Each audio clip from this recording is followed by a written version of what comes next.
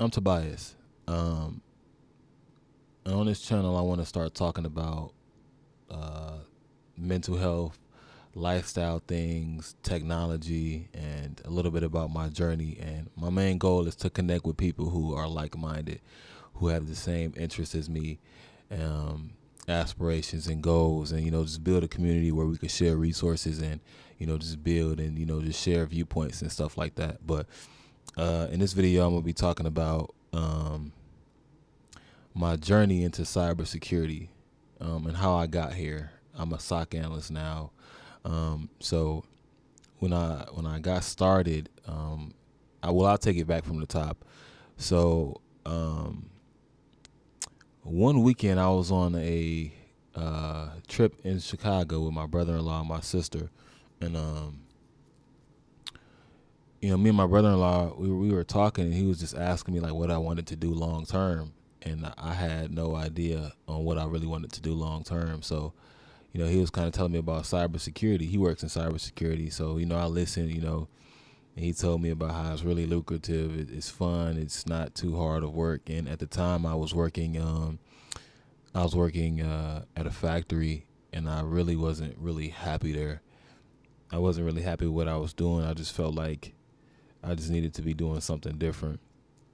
So he was talking to me about cybersecurity and telling me about certifications that you can get if you don't want to go through the traditional 4-year university path and all that kind of stuff. So shortly after that, I ended up ordering my Security Plus study guide, and I studied for the Security Plus exam. It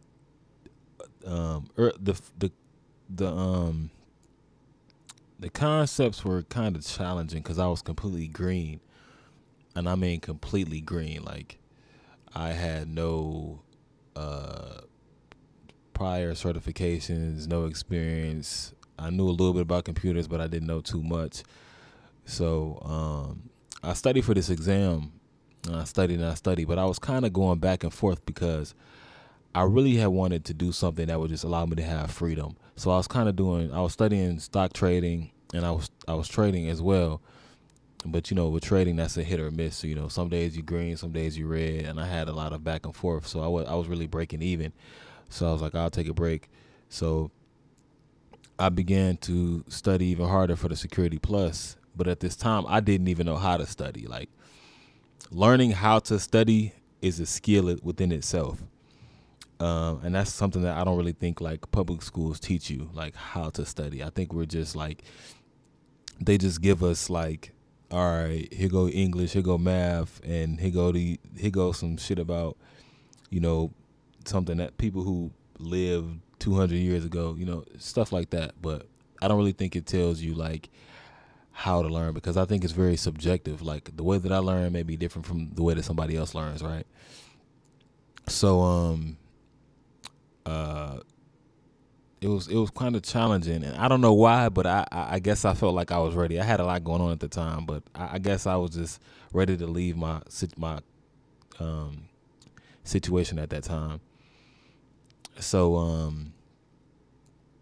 what happened is I scheduled my exam for like January 19th of 2022. And I had terrible brain fog going into that exam. I didn't know what was going on, but my brain fog was terrible. So I went in there, and it was like one of those exams where like you think you failing and shit like that, and come to find out, I was. So the minimum passing score for the Security Plus is 750, and I had scored like a 727. So I wasn't really too defeated because I'm not really somebody who gives up easily. So I was like, you know what? I'll just study even harder, and that's what I did. So I took a couple courses on Coursera, IT fundamentals for cybersecurity,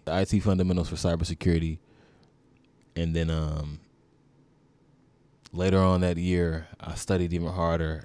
In August 10th of 2022 is when I passed.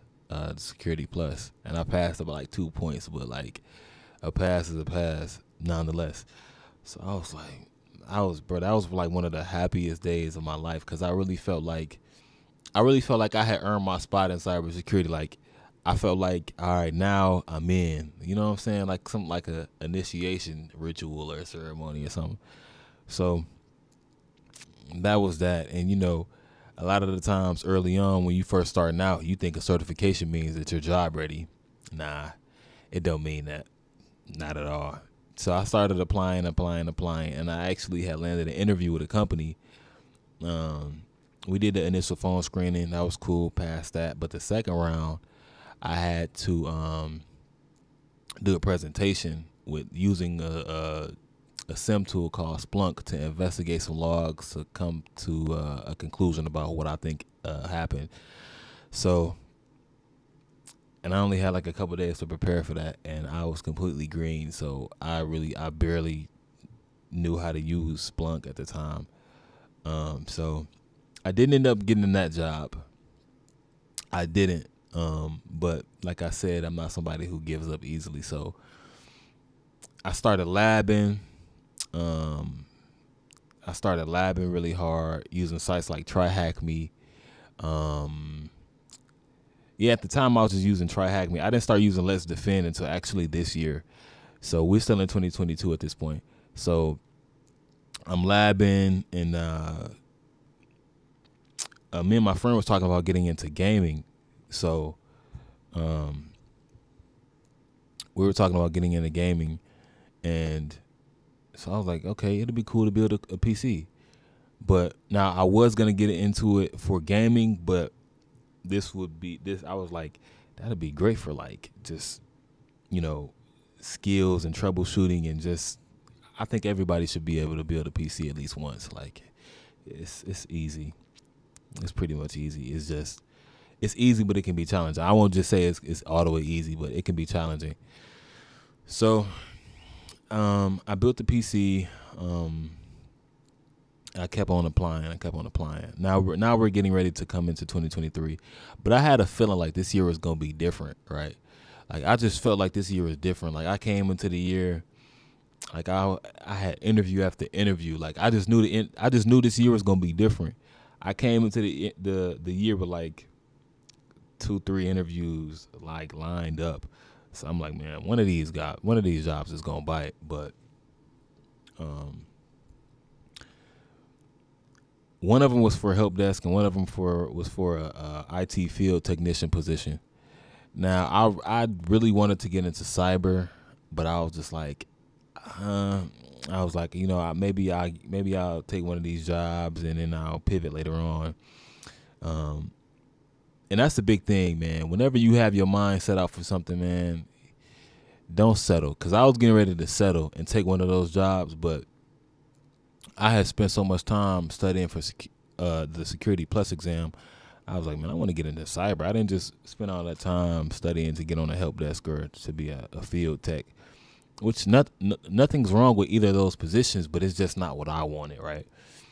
So I didn't get the help desk job. I didn't get the field tech job.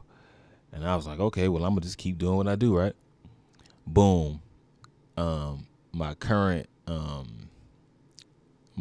manager ended up calling me one day, but I was busy, and he left me a voicemail, and it was for a SOC analyst position. So I was like, okay. So I called him back immediately. So we set up something. We kind of got to know me a little bit over the phone, and we set up an interview, and then fast forward, the interview came. It had went well, I really liked the things that they were talking about. I really liked the company. And a couple of days later, I received an offer. And that's kind of been my journey as far as how I got into cybersecurity. It was a long road. Like, it was a long road, but it's really fulfilling, man. I really love what I do. Like, honestly, like, I really like what I do. I like my company. I like my team. I like the work that I'm doing. I like learning. I'm a person who's all about growth, right? And so this industry is ever changing, and you're ever going to be learning. You're always going to be learning. Like there's always going to be something new, some new technology coming out. So that aligns with me perfectly because I'm all about personal growth. As you can see, the bookcase in my back, like I have a lot of books, so I'm always reading and learning. So I think it was meant.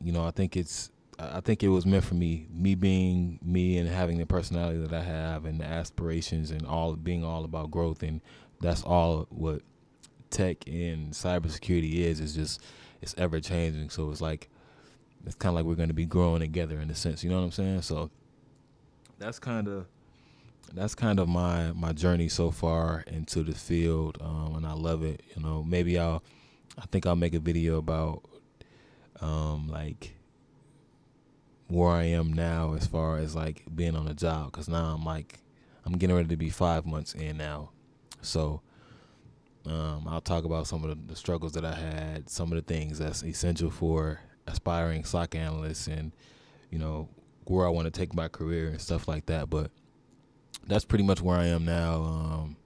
Whoever finds this video, again, if you're looking to get started in cybersecurity or IT in general, let's just connect. Subscribe to the channel, turn on notifications, because I'm gonna be really giving out tips and gems and resources that people can use to maybe help them get in. So again, I'm Tobias, man. I don't know who watching this, but if you find this, I hope this video finds you well, and I hope it does what it's supposed to do, and I hope it inspires you, and I hope you stick around. Peace.